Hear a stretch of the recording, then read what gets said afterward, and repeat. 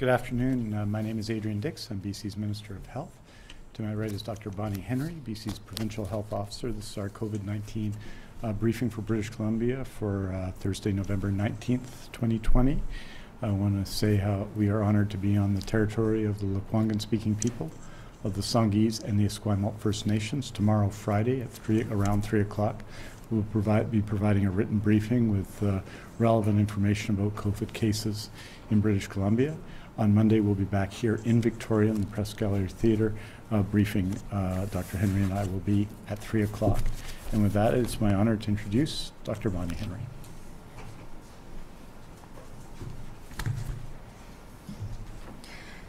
Thank you very much and good afternoon. So for today, I want to report a total of 538 new cases of COVID-19 in British Columbia, including 9 epidemiologically linked cases, bringing our total to 24,960 people in British Columbia with COVID-19. The new cases by Health Authority, 178 are in the Vancouver Coastal Health Region, 309 people are in the Fraser Health Region, 12 people reside in the Vancouver Island Health Region, 28 people in the Interior Health Region, and 11 people are from the Northern Health Region. We now have 6,929 active cases of COVID-19 in the province in all of our health authorities. Of whom 217 are in hospital, 59 of whom are in critical care or ICU. We have had, sadly, 1 additional death in the last 24 hours, bringing the number of people in British Columbia who've died from COVID-19 to 321. As always, we send our deep condolences to the family, to the care providers of this person, one of our seniors who we've lost from long-term care. We now have 9,929 people under active public health monitoring across the province and 17,207 people who have recovered from COVID-19. We have 6 new healthcare outbreaks to report, and no new ones that have been declared over, bringing our total to 59 active outbreaks in our healthcare system, 41 in long-term care or assisted living, and 40 in long-term care and assisted living, and 19 in acute care. We also have an additional outbreak in a community to report, and this is at the Fleur BC LNG joint venture, a contracted site of the LNG Canada plant and project in Kitimat, where we have a number of workers at that site who have tested positive for COVID-19, and the investigation with Northern Health and the owners and contractor of that facility are ongoing. So today, as is no surprise to anybody, we are in our second surge, and it is proving to be a challenge. While we all hoped that we would not experience a second wave based on what has been happening around the world, around this country, and around our province, we anticipated that this may occur. We knew that every pandemic that we've ever had has had more than one wave. And this has been proving to us and to people around the globe that this is a challenging virus to deal with. Despite where we may be today, I remain confident, and I know we will get through this. But we need to take more action now. COVID-19 is a virus that is proving to be a long road, this pandemic, and this is the road that we must travel. It will have bumps and will have challenges, and we are facing them today. As we know, we have seen a significant rise in new cases, hospitalizations, and tragically, deaths. 4 weeks ago, we had about 175 cases a day, and I was anxious then. Yesterday, we had over 700 people in our province affected, and we know that our hospitals are getting stretched. Our ICU capacity is getting stretched. Our communities are suffering. We also know that as more people are infected, the risk of somebody younger and others becoming having severe illness or dying are greater. And tragically, this past week, we had a young person in his 30s who died from COVID-19. This is a reminder to all of us that this virus can have tragic effects on the people we are closest to and the people we love. We also have over 50 active outbreaks in our healthcare system. We have seen that transmission has happened sometimes in social events in our communities, and it's spilled over into our long-term care homes and our hospitals. This increase has been most acute, as we know, in the Vancouver, Coastal and Fraser health regions of the province, and that is why I put in regional orders about 10 days ago. However, as we've been watching so carefully over the last few weeks, it has become apparent that this surge in transmission is happening across the province. We are now seeing increased activity in terms of community transmission, outbreaks, and effects on our healthcare system in every health authority in the province. So now we need to do more. We need to keep our essential service, our essential activities open and operating safely.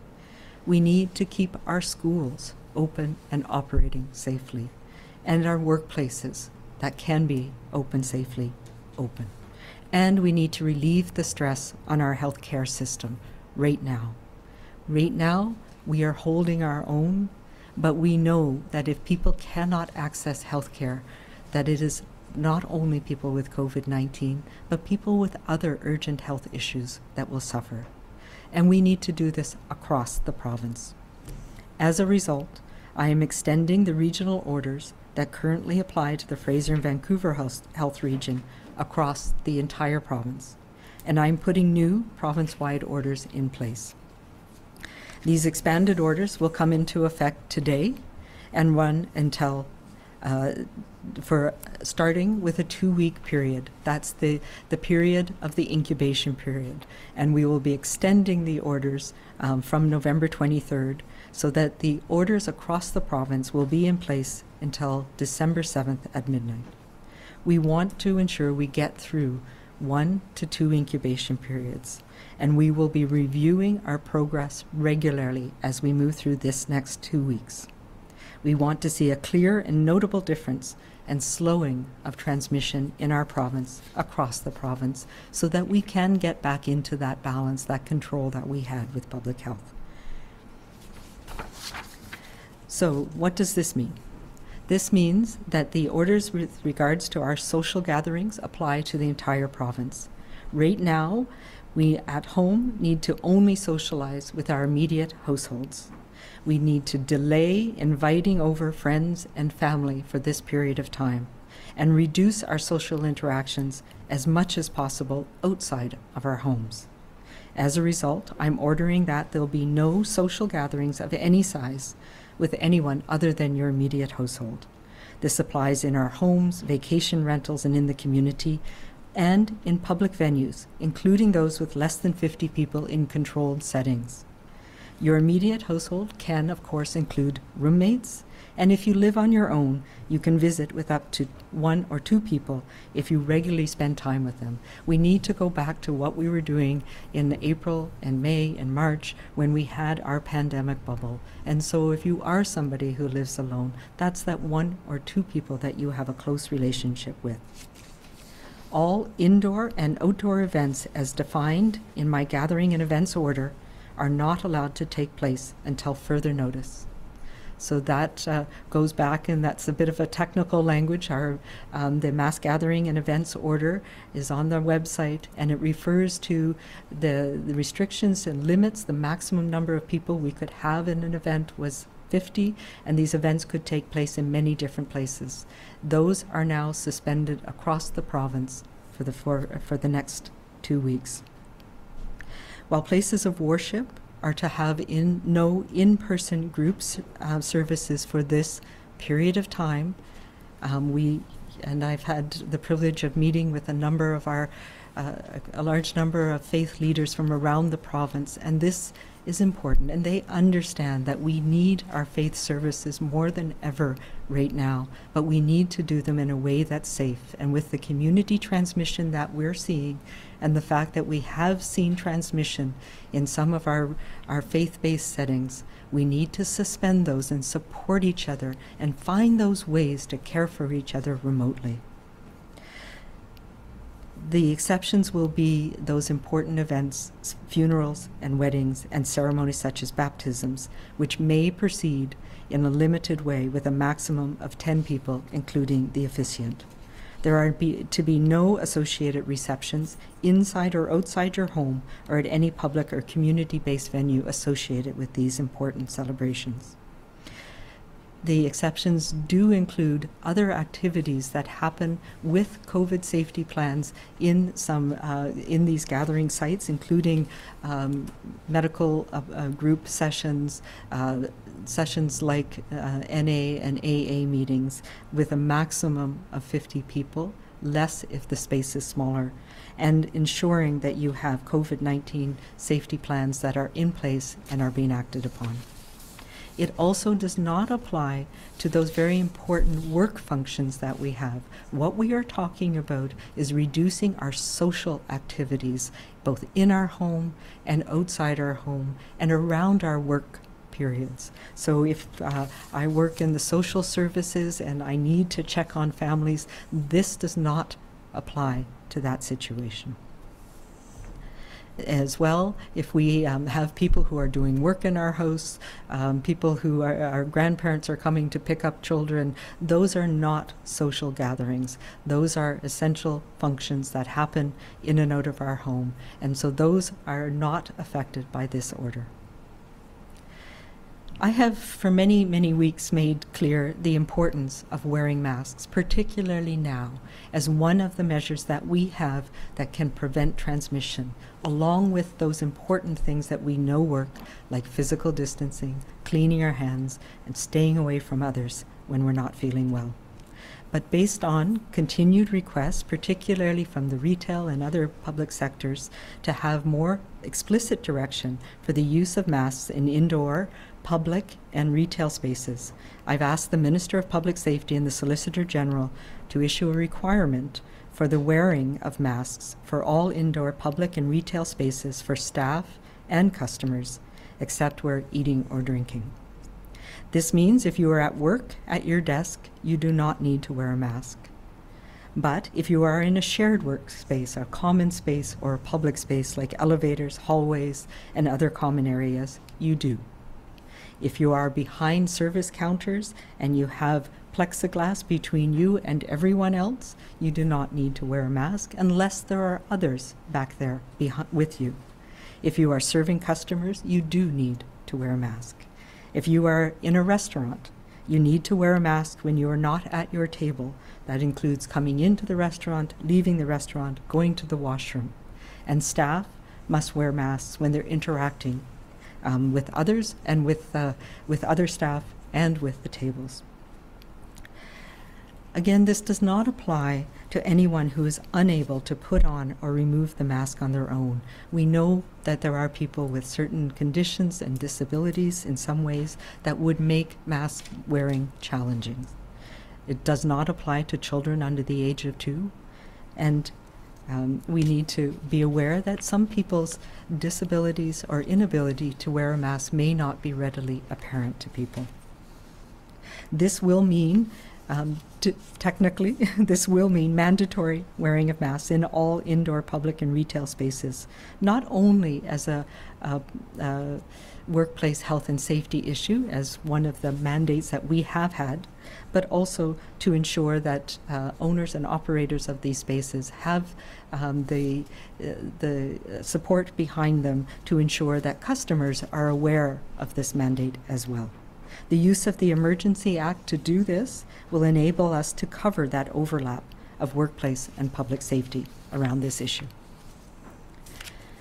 As I announced last week, we need to understand and better manage and control indoor group physical activities where we have seen transmission happen. We've seen notable levels of transmission, and there are some particular activities that are higher risk. I have tasked a group to look at this issue over the past 10 days. And as today, I am ordering that all businesses, recreation centers, or other organizations that organize or operate indoor group physical activities that include spin classes, hot yoga, and high-intensity interval training must stop until further notice. All other group fitness activities indoors can continue to operate, but they must adhere to the updated guidance that we are developing. So this is a change from what we put in place last week for the Lower Mainland. It gave us an opportunity to, once we recognized that there was transmission happening in some of these settings, we took the opportunity to stop those, to put a pause so we could understand the conditions that made these more risky in some situations and others. So what we have determined that it is a combination, and this is what we're learning over time. It's those closed environments where we have people close together, where we're exerting and when we have poorer ventilation and when there's often loud music. Those are the settings that are most at risk, and we are seeing around the world that those are challenging settings, and they invite this virus to spread. And we know that at this time of year, when we know the virus is spreading faster in the climate that we have right now, and the higher rates in our community, that these high-risk activities cannot happen for the foreseeable future. So that is the focus that we are looking at right now. We had included other indoor group fitness activities like dance, like some of the other lower intensity fitness classes, and we will be updating the guidance on how those can operate safely, including additional space, reduced numbers, making sure that people have book ahead, for example, and have the same class with the same people at the same time. So there's a number of new guidelines that are being finalized and will be posted.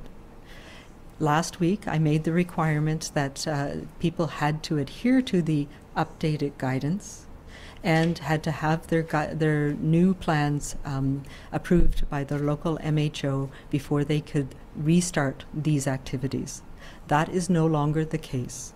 We have narrowed down those activities that we feel are too high risk to happen right now, and those will be suspended. All other indoor group activities must, as we've had in the past, must update their COVID safety plans to adhere to the new guidelines and have those publicly posted. And they are, however, placed on our watch list, and we will be watching carefully because we know even some of these lower risk activities, if they're not, these plans are not followed intensely, that we can have transmission, and we will be monitoring this, and we will be shutting down gyms or studios where these safety plans are not being followed. There were, I understand, a small number of these facilities that may have included some of these high-risk activities that had received a notice from Vancouver Coastal Health. That notice will be rescinded. If you have any of these high-risk activities, so spin classes, hot yoga, high-intensity interval training, those are not approved right now. For all sports, the other issue that we talked about 10 days ago was about reducing contact sports indoors, and we have looked again at the measures and the risks that are associated with ongoing sporting activities. We also recognize how important it is, particularly for youth, but for adults as well, to have the opportunities to engage in these sporting activities in a safe way during this pandemic. So what we have done now is that we will continue with Via Sport Phase 3 activities with the exceptions. There are to be no spectators at indoor or outdoor sports, and there will be no travel for any of these sports outside of your local community. So that is the restrictions that we need to have in place now across the province to ensure that we can have these important sport activities continue but in a safe way during this pandemic. I have seen the incredible effort that so many businesses and organizations have put into retooling, adjusting their businesses to make sure they can stay open and do it safely. The vast majority of businesses around the province are doing a great job. We only have to look at things like hair salons and spas and retail stores to show that when rules are followed and when safety measures are in place, we're not seeing transmission of this virus. And we see that as well in restaurants, where we are following the conditions that we've put in place, that we don't see transmission. Right now, we are asking all office-based employers to temporarily suspend those important efforts to safely get workers back into their workplaces and to support working at home where possible until at least the new year. For anyone going to work, it is important that we minimize all of those social interactions with our colleagues before, during, and after work. Those are the things where we are seeing transmission in communities, in workplaces around the province. And it is many different types of workplaces. So many of them are essential workplaces. We have seen it recently in food production plants, in retail outlets, where staff are gathering together.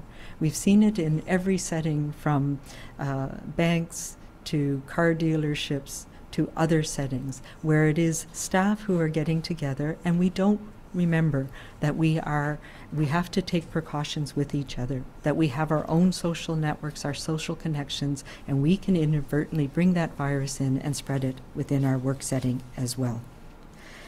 I also want to make, I recognize we talked about this for the Lower Mainland, but across the province, active inspections will be increased in all business settings to ensure that we have those important COVID safety plans and that workers and the public are protected in all settings around the province.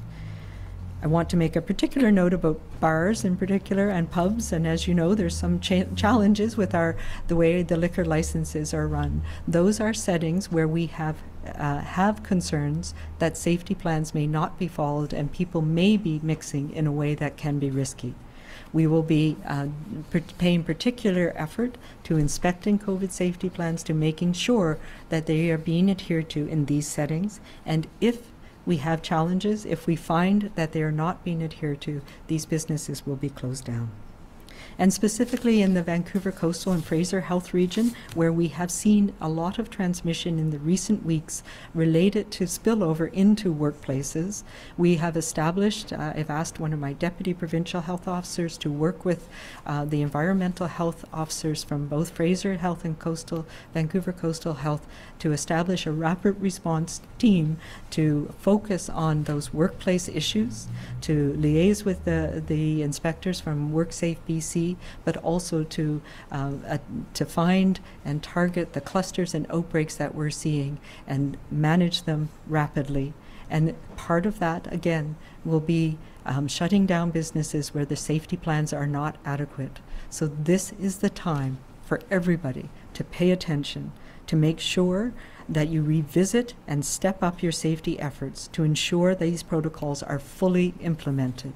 I know many people did an excellent job very early on, but we have seen slippage.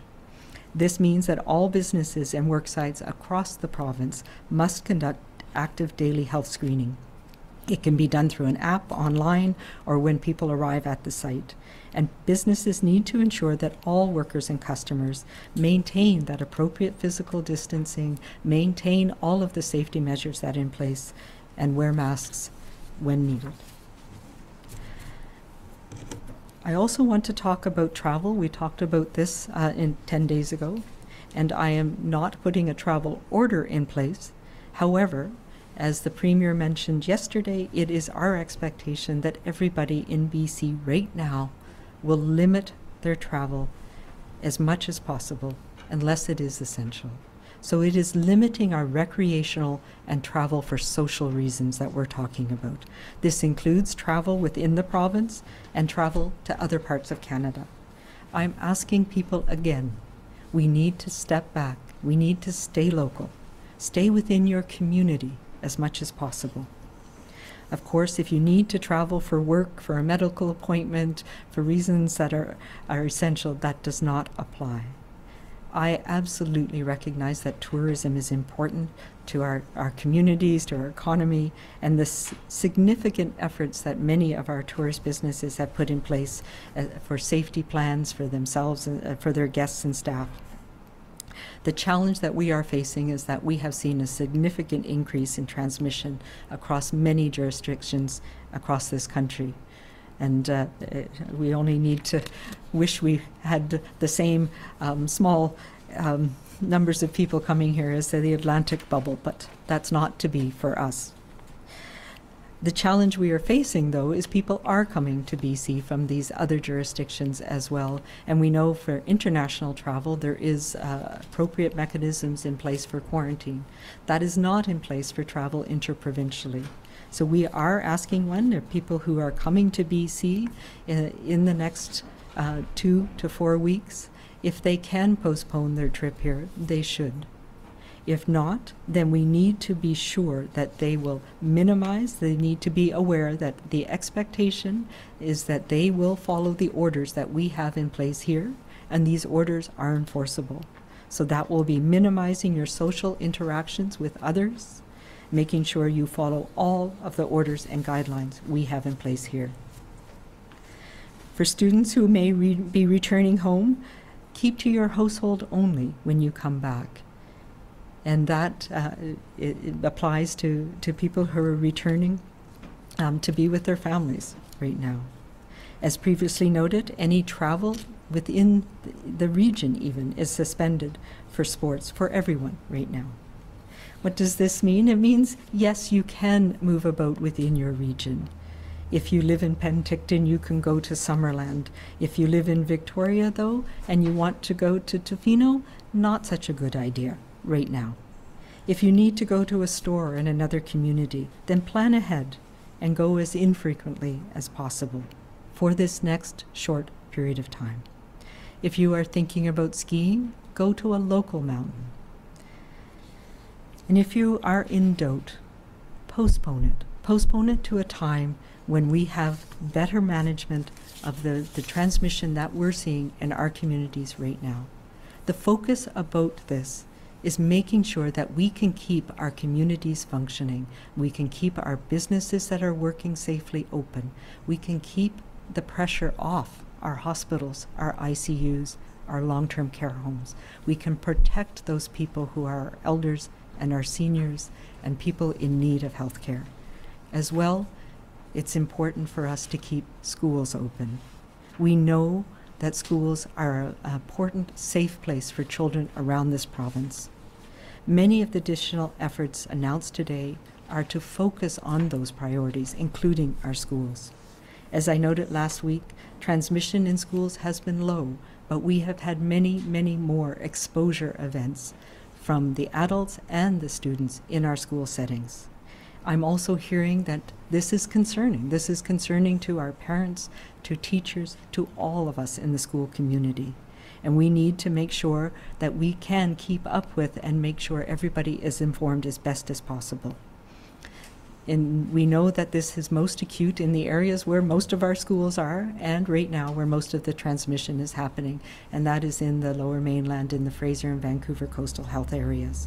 I have directed this week that one of my deputy provincial health officers will lead a coordinated effort to try and manage and improve that situation, with a focus of working with our teams in Vancouver Coastal and Fraser Health to have a coordinated approach to identifying and managing school exposures and outbreaks quickly, and to improve our ability to communicate and to manage these events together with our school communities. As part of this, I also remind parents and caregivers to be aware of things like mingling and the drop-offs before and after school, and reminding the adults in our school setting that the out-of-classroom interactions are important to manage safely as well.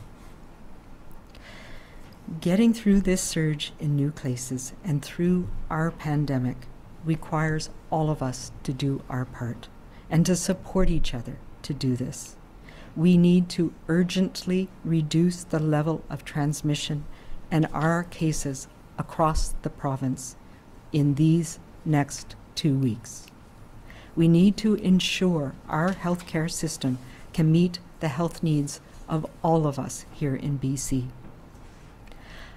I especially, though, want to recognize and appeal to young people and young adults to help us in this effort. I know how difficult this has been for you and the impact on your lives. I know that you have been missing birthdays and graduations and celebrations of these important transitional moments in our lives. I also know that you have been role models and inspirations. Young people have proven that they have resilience, that you're adaptable, and that you're brave. And I'm calling on all of you right now. I need you. I need you to be superheroes, to step up, to hold the line, and to help all of us get through this.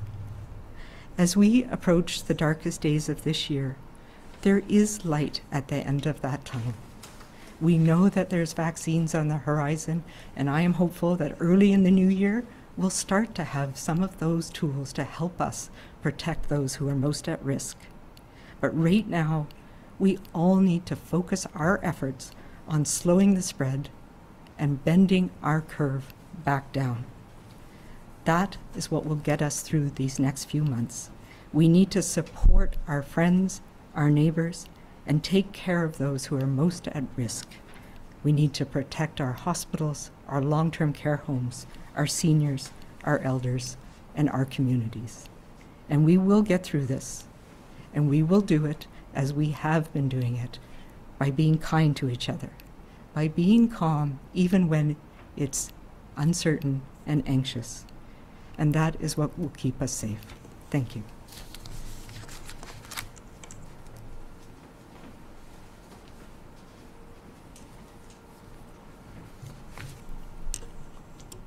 Thank you very much, Dr. Henry, and I wanted to start by expressing my condolences, those of the premiers, those of the province, to the family of the person who passed away in the last day from COVID-19 in BC in Fraser Health.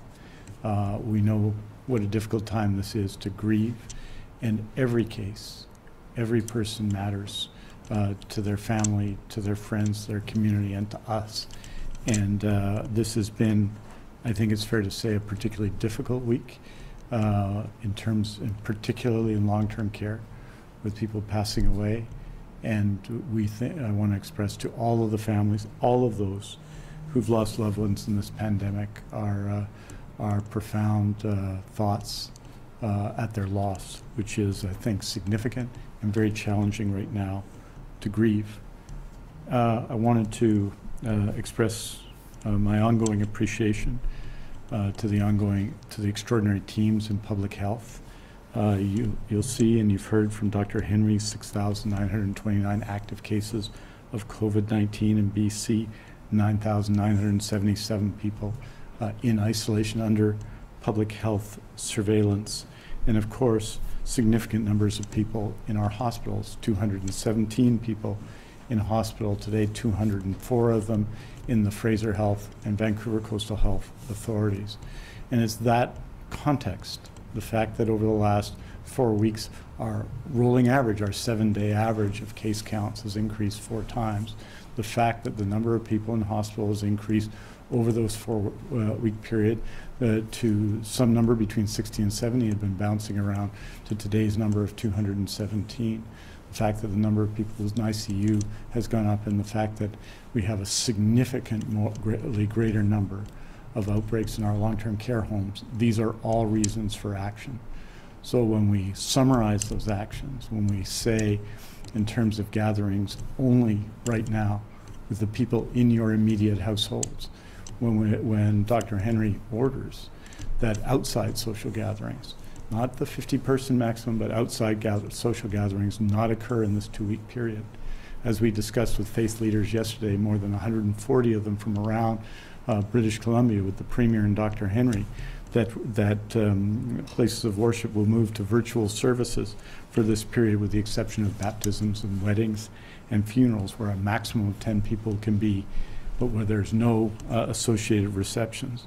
When we ask people to travel for essential purposes only, when we ask all businesses in BC to revisit their safety plans to ensure active daily screening of workers and the other conditions that are so central to the control of COVID-19, when we talk, that when we say, when it's ordered by provincial, under the Provincial Emergencies Act, that it's mandatory to wear masks in all indoor public and retail spaces for staff and customers, in all workplaces, for elevators, corridors between shared areas, group or break rooms, and shared kitchens, except, of course, when people need to eat. It's because of that that we need people to suspend and ensure that as many people as possible in office settings can work at home and continue to work at home. And we're increasing our site inspections, and that we're saying that there are no more indoor group fitness classes, and that we're saying that there's specific rules that people involved in team sports, that there be no spectators at indoor sports events, and that there be no travel outside of your local community for sports-related activities, and that the effort of the public health care system expands outward. All of those things are what we can do together to help stop the spread and help our citizens, our fellow citizens, our families, our friends, our communities, our workplaces, the children in our society who need to go to school, all of those who need surgery and need our support in long-term care. These are the means through which, in every part of British Columbia, because the number of cases, of course, in the 3 other health authorities have increased. These are the means through which all of us can help flatten the curve, but also do what we want to do in this pandemic, which is our part. I wanted to note 2 things that we've added, 2 reports that I usually give on Thursday. I'm going to do them very briefly because this has been, as you can say, as you know, a very busy day. We've added, pursuant to the Premier's announcement at the end of August, 702 contact tracers have been hired in BC. That's an increase of 66 from last week. 434 more are in the interview stage, and 102 more in the offer stage. And we're also funding culturally sensitive contact tracing supports for 76 positions with the First Nations Health Authority. That's more than 1,000 people in the end, because we're going to add the number of people we intend to hire to do contact tracing. It's going to now be 950 plus the 76 in FNHA, more than 1,000 people in addition to those who were doing contact tracing prior to the Premier's announcement in August. And finally, I just want to say, with respect to surgeries, that from the week of November 2nd to 8th, we set a record for this year in the number of surgeries completed in BC, both scheduled and non-scheduled surgery. That number was 7,280. This past week, the 9th to the 15th, the number is less because of Remembrance Day. It's 5,520, more than the equivalent period last year. And this reflects, I think, an extraordinary achievement by our entire healthcare system. So essentially and simply, the question remains, do we fight? Do we fight together in this time, in this important time, when we see perhaps on the horizon some opportunity with respect to vaccine? Do we fight right now to reduce the spread of COVID-19 in BC and help one another, help each other, help ourselves get through this pandemic? And I think the answer is yes. We all have the tools in our hands, the guidance provided by our medical health officers, the guidance provided by Dr. Henry to do so. And these orders today give us all the means to be 100% all in. I can tell you that our healthcare system is, our healthcare workers are, across BC society, the people who work in our grocery stores are, the people who work in transportation are, I know the people in education are. We need to all be 100% all in the battle against COVID-19. These orders give us direction today, and we must give them the power they require to be effective. We need to make these orders work to stop the spread, and being 100% all in will get each of us and all of us there. Aujourd'hui, nous annonçons 538 nouveaux cas qui ont testé positifs pour COVID-19, pour un total de 24 960 cas en Colombie-Britannique. Nous sommes attristés d'annoncer un nouveau décès liés au COVID-19 pour un total de 321 décès en Colombie-Britannique. Nous offrons nos condoléances à tous ceux qui ont perdu leurs proches durant cette pandémie. Thank you very much. Merci beaucoup. We're happy to take your questions. Thank you, Minister. As a reminder to everybody on the phone, please press *1 to enter the queue. You are limited to one question and one follow-up. I would also ask that you please take your phones off mute. You will not be audible until I call your name. First question today is from Rob Shaw, Vancouver Sun.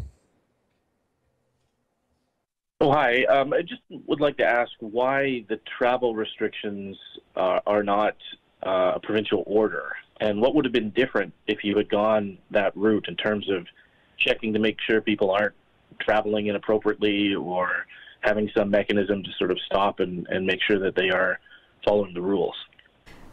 Yeah, it's exactly that.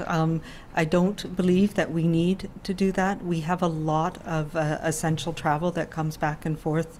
We get a lot of our essential goods that come here on the island by ferry, back and forth through the United States and other parts of Canada. So to step up that infrastructure and to have some mechanism to do that is very challenging. But we also know that when we had these same requirements in place earlier this year, that people took them to heart. We're talking about recreational and social travel, and it's very challenging sometimes to be able to understand. And I know I've started to get concerns from people again that they're seeing Alberta license plates and US license plates, and it really is about remembering that we don't always know people's stories, and there are many reasons why somebody may be coming. They may have been here for a number of months now, we know that. They may have a need to check on a family member. So there's many different ways that we understand essential travel, and we trust people to take the right actions now because we are all being affected by this. Do you have a follow-up, Rob? Sure, thanks. Could I get a sense from you what kind of metrics you'll be using to determine if these restrictions are successful over the next 2 weeks? Is it daily case counts, or how much of a percentage decrease do you want to see in certain areas to be able to know that this is the circuit breaker method that you've been talking about? Yeah, so we watch a lot of things. Certainly daily case counts are part of it, and our rolling average, because the day-to-day variation can reflect a number of things. So we are watching that very carefully. We're watching our ability to find people quickly, and that has been challenged, particularly in the Lower Mainland health authorities, where we have had so many cases per day. It's been a challenge for us to find people, to find their contacts in a safe and quick way, in a timely way. So we're watching that. We're watching a very important metric that helps us understand if we're holding on in public health, which is the percentage of people where we cannot link them to a known case or a cluster, and being able to follow up and stop clusters before they grow into larger outbreaks. And so we're at the brink with that, and that is the area that I'm most concerned about. And we initially, that was in the Lower Mainland health authorities, and that's why we put the restrictions on there to start. But as you have seen, there are things that we are learning about this virus, that it can spread more easily, that people's trajectories of how they move from place to place are not always linear, and that means we can get wide transmission before we recognize it. So we need to put these in place across the province now, and we'll be watching that. We'll be watching the spillover piece into where people are getting infected and where they're going. So we now are seeing, as you know, long-term care outbreaks and acute care facilities outbreaks. So yes, those are important. We have seen a decrease in the number of people who have been infected from attending social gatherings. So it is making a difference in the Lower Mainland. We've started to see that decrease. Now we need to focus on some of the workplace settings where we're seeing increases, and long-term care where we're seeing increases. So it is a balance. There's a whole bunch of things that we look at and agonize about every day, but those are the basic ones. Next question is from Ian Bailey, Globe and Mail. Dr. Henry, I just want to go back to the issue of Fraser Health, which I know was something dealt with in the background briefing on this. Public health officials, especially in light of the new high counts there today, public health officials have sort of flagged such issues as dense housing and essential workers as key to the high counts in the Fraser Health region. But these are presumably relevant to other parts of BC. So, like, are there more essential workers in Fraser Health, more dense housing? What's making these high counts so distinct? What explains these high counts?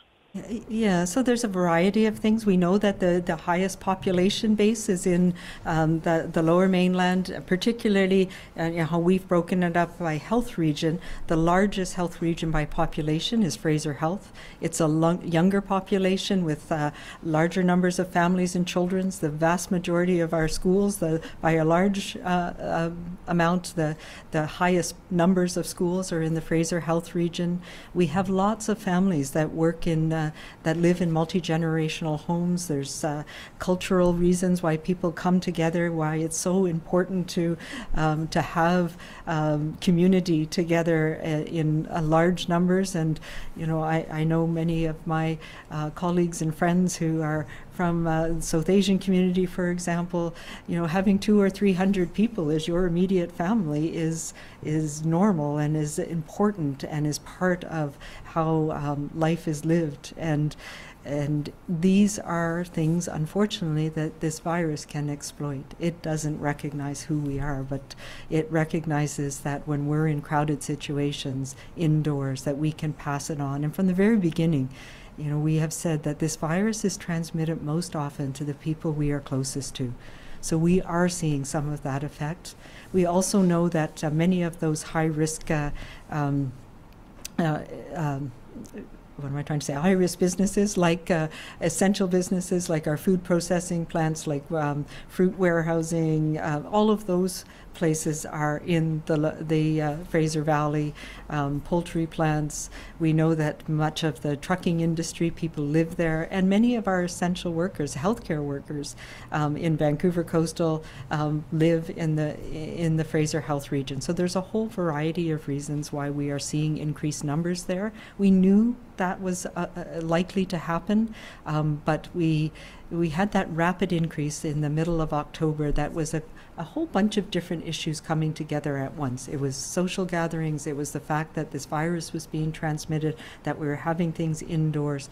So I think right now we're seeing that reflected in a smaller scale around the province, and we all need to pay attention to the things that we can do to stop our social interactions, to put the brakes on this virus now. Can I just I suppose one thing further to remember that, and I very strongly believe this, I know Dr. Henry does as well, that we're all in this together. And there was a time early in the pandemic when more of the cases, even though Vancouver Coastal Health was smaller, were in Vancouver Coastal Health. In the reverse of what we say about Fraser Health, which is it's BC's youngest population, also has an impact on other health authorities. Vancouver Coastal Health has essentially the same number of people who have passed away as Fraser Health, even though it has significantly fewer people. In the middle of the summer in Fraser Health, a disproportionate number of our cases within Fraser Health were in the Abbotsford area. Now it's in Surrey. But we have cases throughout the province. And just to put it in context, I think the number of cases today outside of the Metro Vancouver Health Authorities is 51. Well, 4 weeks ago, that averaged about 4 or 5. This pandemic is everywhere. We need to support each other everywhere. And that is right now particularly true in Fraser Health. But these circumstances can change in communities, and it shows why the steps we have to take in Fraser Health today need to be taken everywhere, and why it's so important, I think, and Dr. Henry made the decision today to extend the orders that were for Vancouver Coastal Health and for Fraser Health to the whole province. I live in Vancouver Coastal Health, 4 blocks from Fraser Health. That's an administrative distinction, but what it tells us, I think, what all of this information tells us is what a difficult pandemic this is, how difficult it is to manage this, and how we're all in this together, every single one of us. Do you have a follow-up, Ian? Yes. Are there any, given these numbers that are still consistently high, are there any specific or distinct strategies being considered to get things under control or the numbers down in Fraser Health? If yes, what? And if not, why not? Yeah, so I've sort of announced all of those strategies that we're talking about. In particular, we're focusing on having our supporting our contact tracers in the Lower Mainland, so both Vancouver and Fraser Health, to get on top of being able to find people in a timely way, to make sure that we're catching, that we're understanding where the clusters are happening, getting on them quickly, and focusing on where we are seeing transmission happening. So having our, for lack of a better name, a rapid response team that one of my deputies will be supporting with the environmental health officers, focusing on where we are seeing transmission now in some business settings, focusing on what we've been doing all along, but enhancing our ability to protect our healthcare system, whether it's long-term care or acute care where we're seeing outbreaks happening. So there is absolutely an intense focus on that, but the measures that you're seeing today are the ones that we expect will work if we all do our part. Just one statistical thing as well, Ian. We've transferred significant contact tracing capacity to Fraser Health, including 43 staff people from the Provincial Health Services Authority who do contact tracing to Fraser Health. Obviously, the largest share of the people we've hired are working in Fraser Health. Dr. Henry and I had a chance when we were in Surrey recently to see them do their work, and they're doing an extraordinary job. And I think we'll continue, obviously, as we have in the past, to focus resources where resources are needed. And so in terms of the significant amount of resources being transferred, obviously, in terms of the resources of the healthcare system, from contact tracing to primary care to support for hospitals, support for long-term care, obviously right now, Fraser Health is at the center of all that, although we have significant issues in all of the other health authorities. Next question is from Richard Zussman, Global News. Dr. Henry, I just want to ask about masks. So why the switch now after there's been a lot of questions to you towards that? Will people be given a badge or some sort of identifier to show that they can't wear a mask or don't have to for those physically unable to? And why no masks in schools?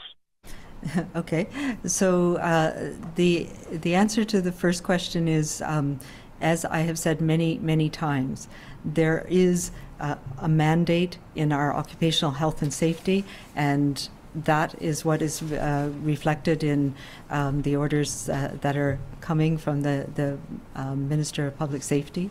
So I stand by what we have always had in place, and I think we won't get into semantics, but what we have said is it is my expectation that we wear masks as an important piece, and no more important than now, in terms of one of the measures that we have to prevent infections. Sorry, I got distracted by, you had three questions. One of them was, oh, no, we take people at their word.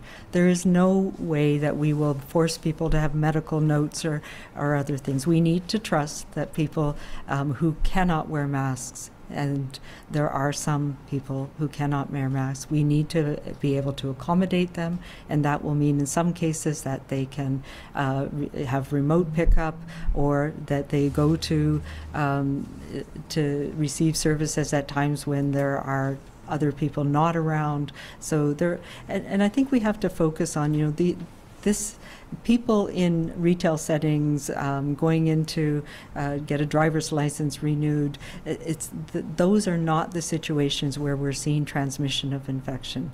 But it is important that workers feel that they are protected and that they have the appropriate measures in place to require both workplaces and people who are entering those public spaces and retail spaces to protect them and protect each other. Schools are not public open spaces. You cannot go walk into a school. We have layers of measures of protection in place in schools, and like I wouldn't wear a mask sitting at my office, We don't expect children to wear masks sitting at their desks all day long. We do have expectations in schools around those common areas where children and adults in the school setting are mingling, and those are part of the safety plans that are in place in all of the schools. Do you have a follow-up, Richard? I do, and I apologize for the multi-part questions. This is going to be another one. A lot of questions around what it means to have activities within your own community. So can you explain to people when these sports games can take place, where can people go to play? Is it your city? Is it your neighborhood, your health authority? The same with something like skiing. How far can someone ski to one of the North Shore ski hills?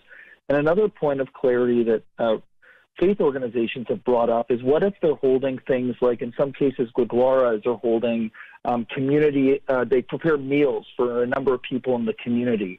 Are they still allowed to gather in order to hold those events to provide meals or other things for community? Yeah, so addressing the second one first, and we did talk about things like that, and no, it's not an event to prepare meals, and they need to have COVID safety plans in place, which they have in many of the settings where the meals are provided, and they need to be individually packaged. What we aren't having is people coming in and sitting together and having those meals. They have a process, and I have tremendous admiration for the Gurdwaras in particular who do this, where they provide those meals to families in need. So those absolutely can continue. I know many of our faith buildings are used for 12-step meetings, for example, or for daycare, or for additional studies for children, and those can continue with the appropriate safety measures in place. Those are not events in the context of this order.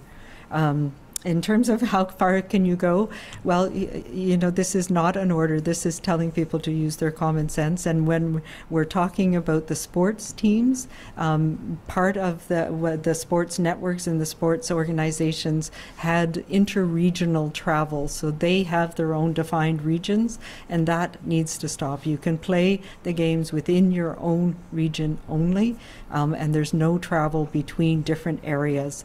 That is where we're seeing the risk, and the risk is people carpooling together, having to stay overnight because some of the regions were, you know, from South Island to North Island, or you know, Powell River to the mainland. That has to stop right now. We can't have that type of travel, and we also need to pay attention to those pre-game, post-game, off the field of play situations where we're coming together, and that's where the no spectators comes in, because we have seen that people are getting together. It's hard, you know, you go into the locker room, so having provisions in place, and I know some teams have done this really well, where people come pre-dressed, and so we're not in the locker room. We have to resist that temptation to go out with the guys after the hockey game. So those are the things that we need to put aside right now so that we can continue to focus on the opportunities, particularly for kids to get out there with their teammates, to do drills, to have games in their local community.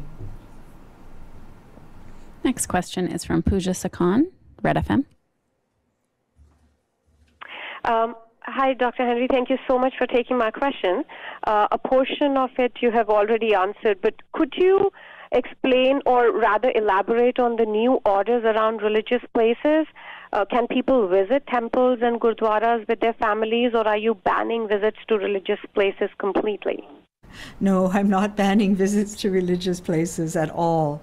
There needs to be processes in place so that people can go, they can keep their distance, they wear masks when they're in common areas, all of the things that you have been doing so far. What we're saying is those services that were explicitly under the event order, where people came together at specific times, and it was up to 50 people in a space, depending on how large the space was, that we need those to be suspended for this short period of time, because we have seen that despite our best efforts, we have transmission happening in those events. Do you have a follow-up, Pooja? Yeah, in terms of essential traveling, if someone has booked a vacation to maybe go to Whistler next week, are you asking them to cancel it? I'm asking them to consider whether they need to go, whether this is the time that they can go, and if they can postpone it. Next question is from Binder Sajjan, CTV.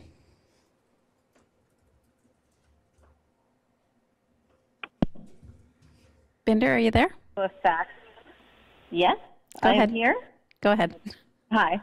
Sorry, Dr. Henry, I'm just wondering, when it comes to the mask mandate, when does that come into effect? How is that going to be enforced? Will there be fines? What can an employee do if somebody comes in and refuses to wear a mask?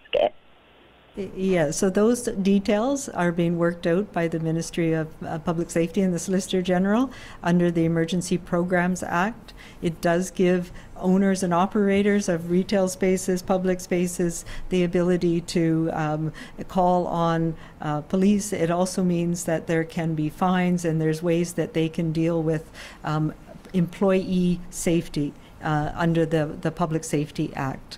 So the details will become clear over the next week. Binder, do you have a follow-up?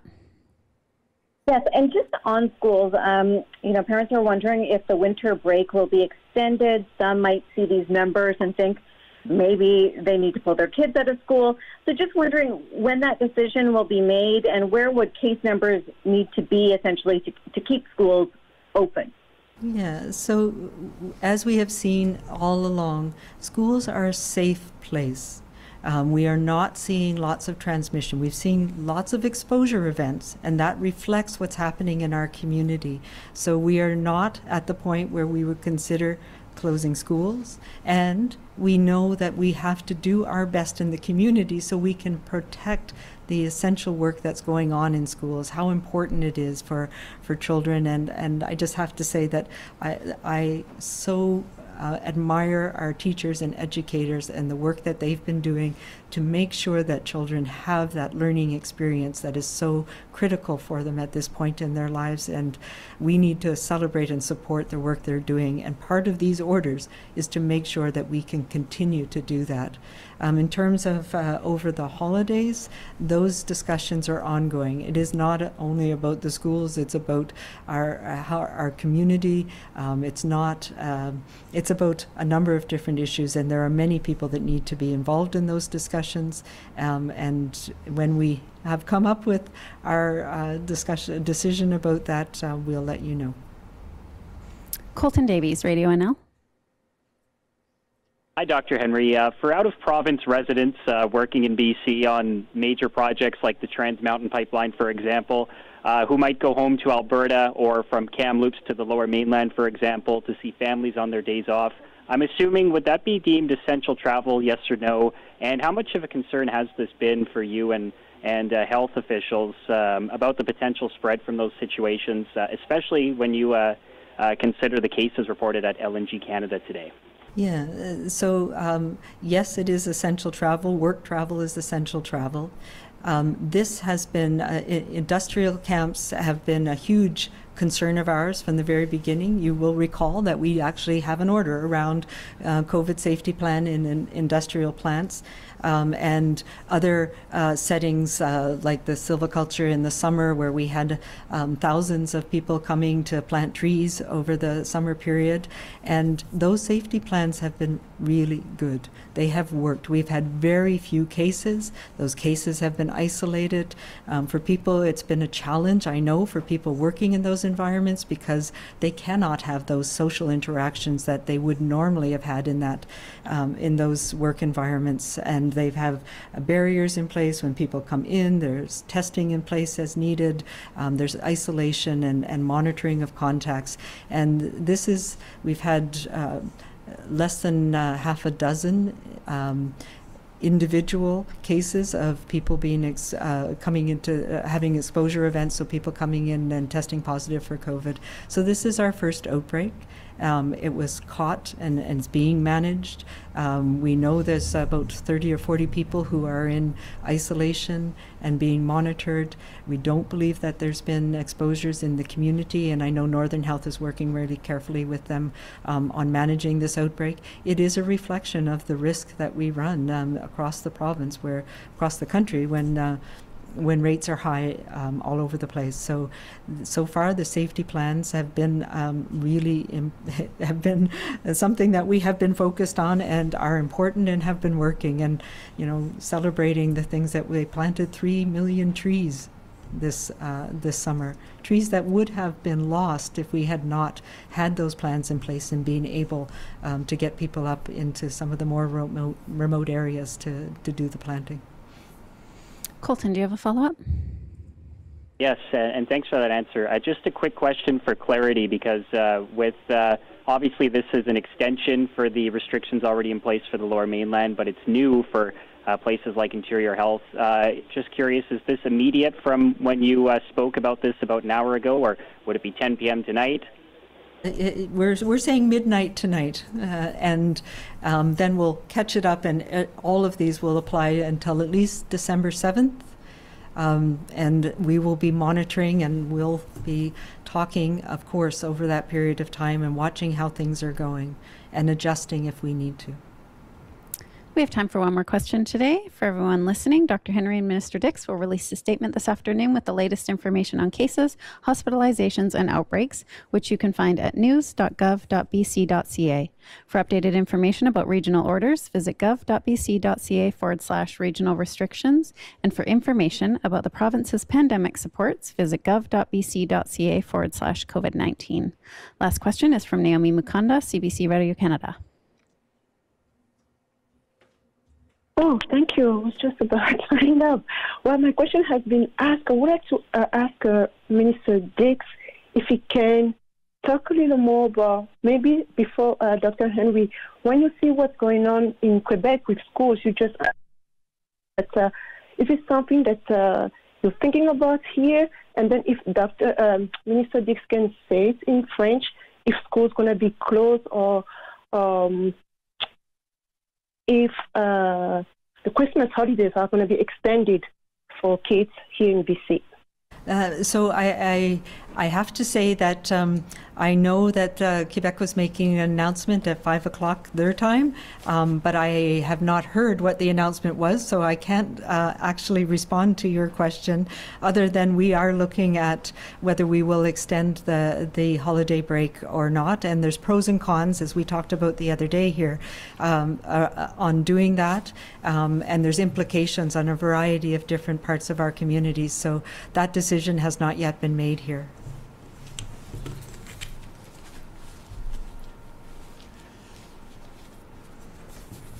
Oui, je pense que la conférence de presse au Québec, c'était cet après-midi, donc on n'a pas encore ces renseignements, mais ce qui est important est le suivant, je pense, partout dans le monde,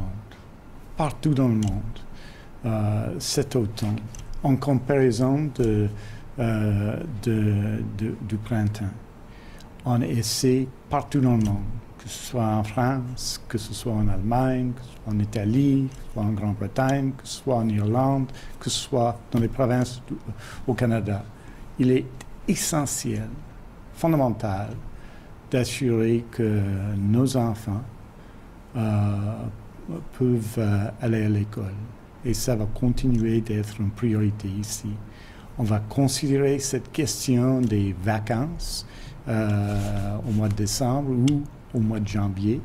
Ce n'est pas seulement une question de l'école, mais on va travailler sur cette question. On va avoir des recommandations. Il y a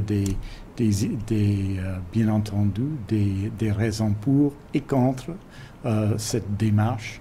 On va étudier, on va regarder d'autres provinces et d'autres pays, et puis on va trancher, mais pas aujourd'hui. Before we get to Naomi's follow-up, I'd just like to remind everybody that you can find the new orders, the updated orders from today, at gov.bc.ca/COVID-19. And Naomi, do you have a follow-up?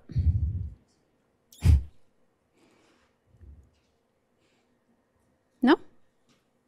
Okay. That's all the time we have. Thank you. Beaucoup.